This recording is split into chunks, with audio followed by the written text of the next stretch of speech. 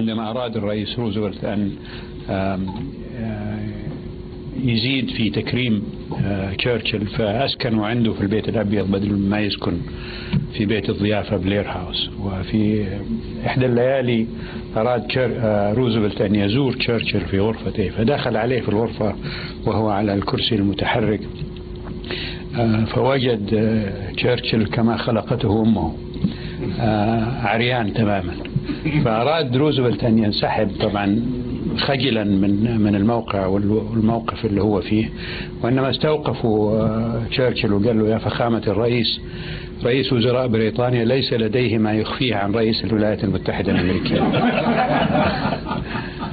فأبلغت كونداليزا رايس بأنه إن شاء الله تكون علاقتنا بين الولايات المتحدة والمملكة العربية السعودية على نفس المنوال، أنه ليس هناك ما نخفيه عن بعض، لكن وعدتها أن لا أجي أحضر للوزارة وأنا كما خلقتني أمي.